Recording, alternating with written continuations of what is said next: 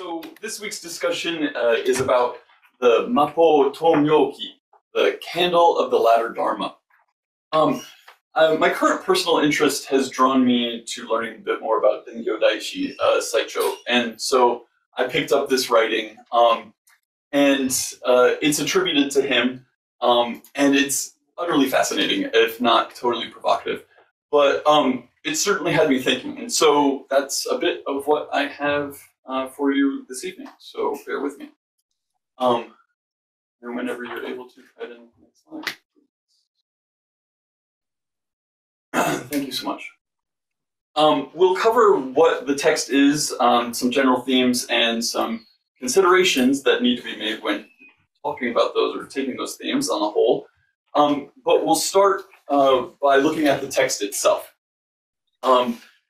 And it's said to be written around the turn of the 9th century, and again, attributed to Saicho. So it may not have actually been his writing, but we'll get into some of that later in the discussion. But regardless, it's very short, maybe 15 pages or so in this version. It's actually the last bit, only this bit. So it's relatively short, but concise in its succinct in its argument. And as the title suggests, the text is concerned with Mappō, the age of the latter Dharma, and how those who carry the light of the Buddha Dharma are meant to be viewed during this time. Mappō is the third period or era from that of Shakyamuni Buddha, again referred to as the latter Dharma or degenerate Dharma, where it's said to be much more difficult to hear, experience the true essence of the teachings, and therefore more difficult to gain awakening.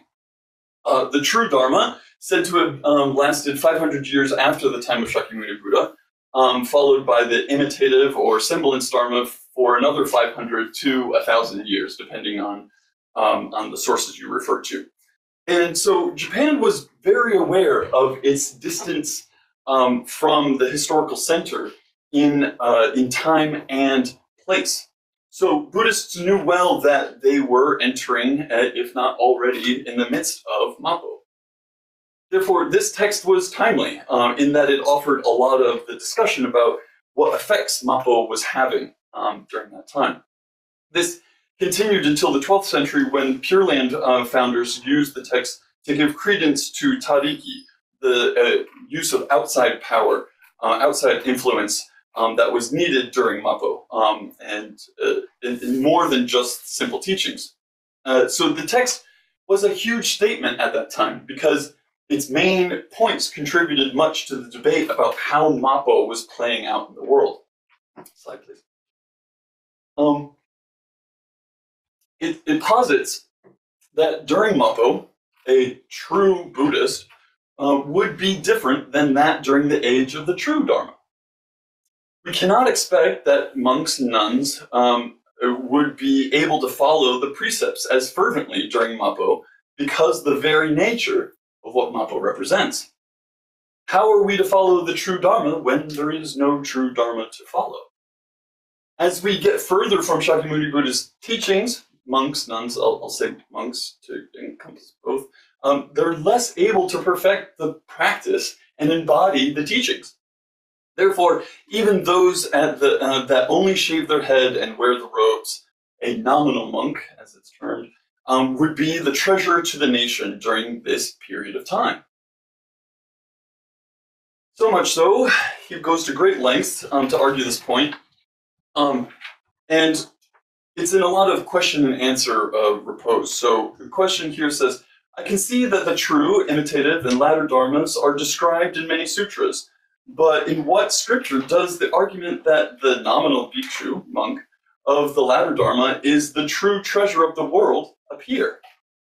The answer, in Roll 9 of the Great Collection Sutra, it is stated, for example, pure gold is considered a priceless treasure. But if pure gold did not exist, then silver would be considered a priceless treasure. If silver did not exist, then brass, a false treasure, would be considered a priceless treasure. If the false treasure did not exist, then cupright, nickel, iron, pewter, lead, or tin would be considered a priceless treasures. Likewise, in the entire world, The Buddha treasure is priceless. If the Buddha treasure did not exist, then the Pratika Buddha would be considered supreme. If not Pratika Buddha existed, then the Arhat would be considered supreme, etc., etc. Can you see where we're going here? So he goes on to great detail throughout the text to quote many sutras to reaffirm this position. The Sutra of the Good Eon, the Nirvana Sutra, Sutra of Maya, Benevolent Kings Sutra, the Great Collection Sutra, along with various Chinese commentaries, etc. The use of these sutras from the true Dharma explain what will become of the Dharma during the latter period. Therefore, since Mappō describes the conditions that the Buddhist community finds itself in, the community of faithful should keep in mind those characteristics when perceiving the world around them, and to be grateful for any representation of the Dharma. It's the Dharma, after all. For it to be inevitably fading away, any exposure to the Buddha Dharma would be a miracle. And those monks who may not be a great example of how to be are only seen that way because they are compared to those of the true Dharma age, where it was easier to be a monk. I contend with this. It may not have actually been easier, but regardless, we cannot make those two comparisons. We should understand the limited capabilities as a manifestation of Mappō. It never says the monks shouldn't follow the precepts, but that we cannot hold the same standards, especially considering possible political oversight. Now, presumably, I have to assume that some of you might be thinking, is this actually Saicho? Because this sounds a little different than what I would have normally considered. Wouldn't be too far wrong. There is a great debate about, again, who actually wrote this. However, I do want to provide the historical perspective relating back to this kind of the political oversight again. Because from the very first paragraph of the text, it refers to the relationship between, slide please, the relationship between the religious and governmental leaders. So he who conforms to the one thusness while spreading his teaching is the Dharma king. He who virtues permeate the four seas and transmits his influence among the people is the benevolent king. This being so, the Dharma king and the benevolent king work together to reveal each other's presence and enlighten all beings. The absolute truth and the secular truth rely on each other and spread the teachings. It is for this reason that the profound writings of Buddhism will fill the world and sage counsel overflows under heaven. Now we foolish monks accept and obey the heavenly net of the nation's laws and respect and obey the emperor's severe decree. There is no time for us to rest complacent.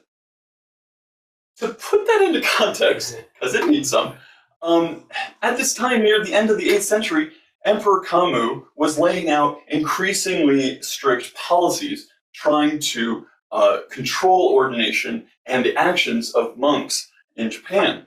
One policy in particular, in 798, Saicho would have been 31, for example, required monks to be in the age of 35 and to pass several tests before taking ordination. Also it allowed the emperor to revoke that ordination, return the monk to the laity if they had broken any precepts. And to understand that, we have to know that there were some really shady monks who were causing some major issues in the court at the time. One even tried to use his power and influence to try to usurp the throne. So we can understand why Emperor Kamu had some reason to be skeptical of portions of the Buddhist community. Saicho would have been well aware of all this. He saw what was happening in Nara and how the Vinaya was not being as held to as before. It's one of the main purposes why he created the Bodhisattva vows to begin with. And for his part, Emperor Kamu is trying to lead a moralistic society through the use of Buddhist teachings. And then the very representations that are supposed to, the representations of that religion are becoming arrogant and power hungry. So he increasingly lays out policies that try to limit the monks. Saicho's trying to work with the Emperor Kamo to establish Yeizan and to administer over his own ordained priests. But the emperor's policies would have been very difficult to manage if that was the case. And thus, this lays the groundwork for the argument that this text is the writing of Saicho as being his presumed response to these policies. And it's a stark negation of them, to say the least. Not to say that the precepts should not be followed, but instead to explain those in government the situation that the Buddhist community finds itself in, that all Japanese Buddhism finds itself in. The degeneration of monkhood is not the fault of the monks themselves. Rather, in the age of the latter Dharma, the true Buddhists are destined to be unable to keep the precepts. The policies were fundamentally mistaken because they tried to regulate the monk's way of life in the latter Dharma, with the precepts meant for an age when the true Dharma still existed. There's also an argument here for Saicho's authorship of this text because it was, in fact, referring to the Vinaya as being that which a monk could no longer follow.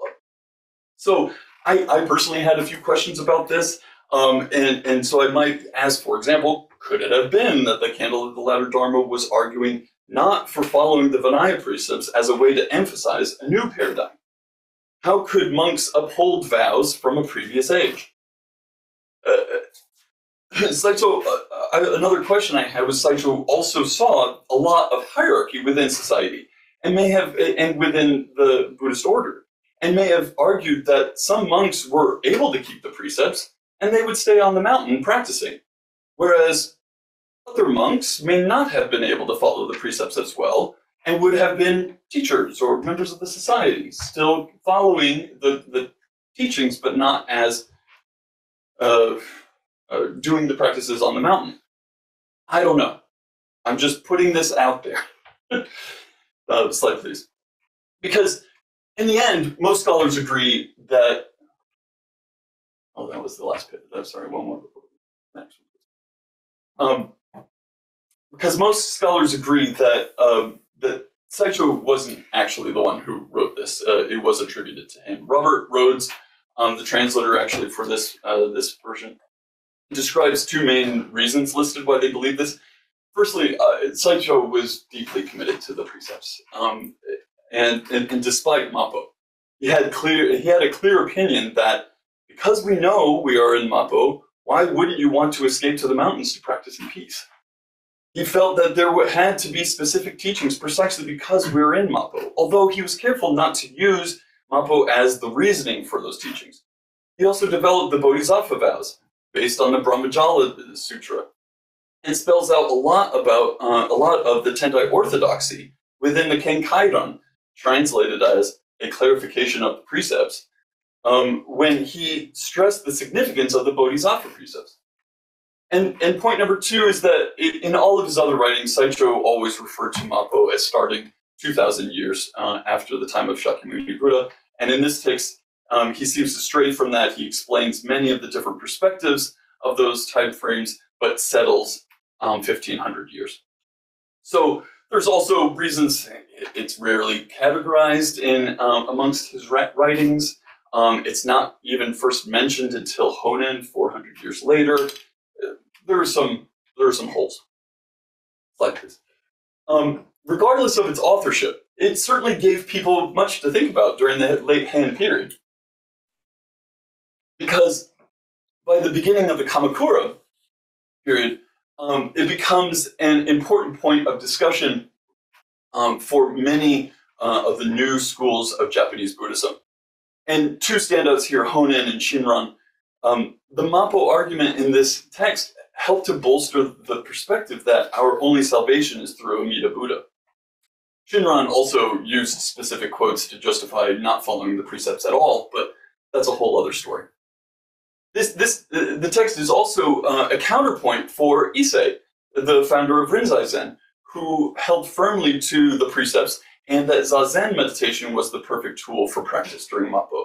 So in his refuting of the Candle of the Latter Dharma, he may have actually helped to define his particular school at that time. So Jan Nattier describes that there are two main responses to the challenge of Mappō that the Candle of the Latter Dharma puts forth. One is to answer by responding by holding the precepts more fervently. Right? She describes it as we try harder approach. So Isai would have been in this group. If we are in the final stage, we need to be relying on the true Dharma and redouble our efforts, since there's a reduced capacity for spiritual accomplishment. On the other hand, as Honen asserts, considering our decreased ability, certain teachings and practices may have been appropriate in an earlier age, but now we find ourselves in a different era, and new spiritual practice and approach is necessary. Needless to say, in either response, it provides provocative contemplation about what is to be done or the perspective to take during this latter age. Slide, please. Although the history and context are interesting, taking the text merely at face value, I've considered my own personal takeaways. So as I see it, and please correct me if I'm wrong, we should hold on to both responses. Because Saicho led by example in both of these responses. He knew well that his establishment of Hiezan was already at the edge of Mappō. He was purposefully pioneering to find and bring particular teachings like the Lotus Sutra and practices like meditation, nembutsu, and esoteric ritual into an orthodoxy of a new school being created at the time when the teachings should be in decline. The Vinaya was not being followed anyway. His formation of the Bodhisattva precepts was, maybe only in a small part, due to the advent of Mappō and being aware that the situation for monks had changed. So instead of trying harder through the Vinaya, the Bodhisattva precepts offered a way to pivot into a new formative way to redouble one's efforts. But mostly the point of the text may be stated as such. We cannot vilify those that don't follow the precepts well during our current time. Isn't good better than not? Any good. There's a gradient. And any amount in the direction of the true Buddha Dharma helps to keep it alive. If we assert that Mappō is actually happening, okay, this is all based on the assertion that Mappō is actually happening, there are always going to be those that degenerate the Dharma. But Saicho aimed to ensure that there were monks that held to the precepts fervently, and they would stay on the mountain, keeping the candlelight alive. Because, of course, not all monks would hold the precepts universally, so they fulfilled other roles within the Sangha.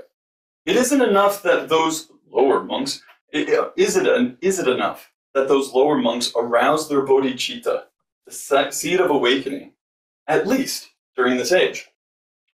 Look, we have to know that Mappō is difficult, hard to deal with if it stands true. I mean, wouldn't it have been nice to have been practicing for several years, go on a walkabout, meet up with some noble guy named Vimalakirti, like we talked about last week, hear some nice little discourse, and boom! Like, see into the nature of reality. It's not how that happens. And excuse me as I lose my place. So we can still have these glimpses of truths during Mappō, here and there throughout our lives, but maybe they're more fleeting and live in the kokoro, the heart-mind, not as long. Or maybe we simply can't experience them in the same way, deluded as we are. Or maybe Mappō is only contrived to continue to help spur those in this age on to learning and experiencing the Dharma. I don't know. I mean, either way, this work seeks to determine the concept of what a true Buddhist is, the bearer of the light of the Buddhist teachings in the age of the latter Dharma. It doesn't mean that you don't follow the precepts. It means, holy cow, you follow the precepts? How, that's so hard and inconvenient. Now, I have to admit, I may slip up here and there, you know, as well, sure, I can't blame you, right?